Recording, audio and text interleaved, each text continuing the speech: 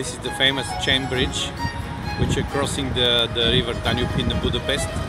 The chain bridge is connecting the Buda and the Pest, the two parts of Budapest. Now I'm going in very popular place. I'm going to visit the up there is is still the palace of the former kings of the Hungary and Austria. You see the funiculare, they call it the special tram, which is going up there. It's a very popular place.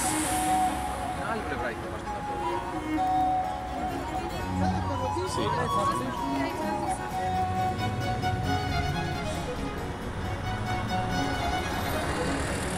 This is where the tram is going up. If you want, you can take the tram, special one. And this at the top. At the top is the palace where I'm going, where I'm thinking to go. The King's Palace with the eagle there.